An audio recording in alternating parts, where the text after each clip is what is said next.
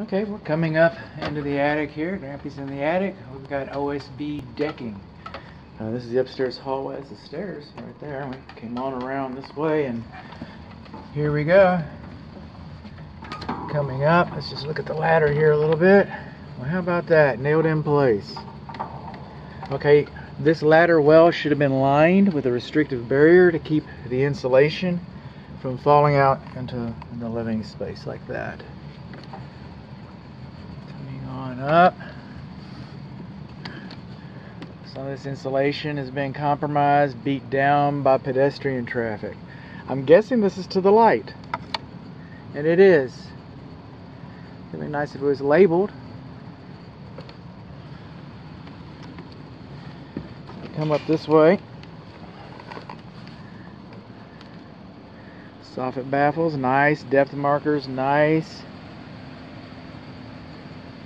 HVAC systems, water heaters are up here. Nice, nice, nice. Okay, passive vents. We got some.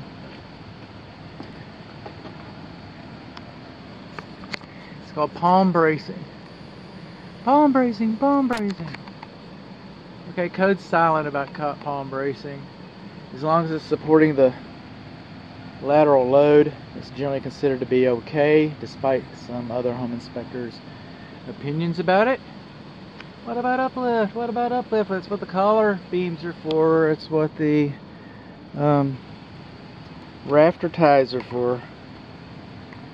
So, if I can move up here a little bit.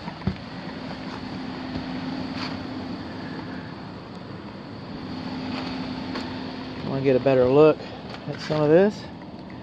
The insulation looks. See all those pillows? See all that right there? See that? People didn't make those trails. Just saying. People did not make those trails. I just can't see. I want to see.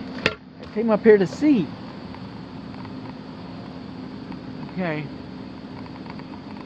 I'm trying. Okay. Foiled again. I thought I had something there.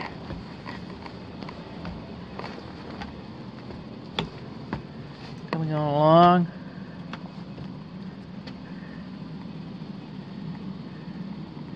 About 14 inches of loose fill.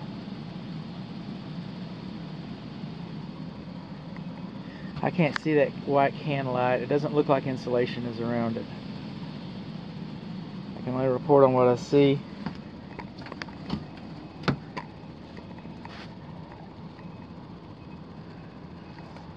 Okay. Now I'm trying to find some mouse dookie, because I know there's been some mice up here. I know, I see the trails. Not seeing a lot of dookie. That doesn't look so good. What is this?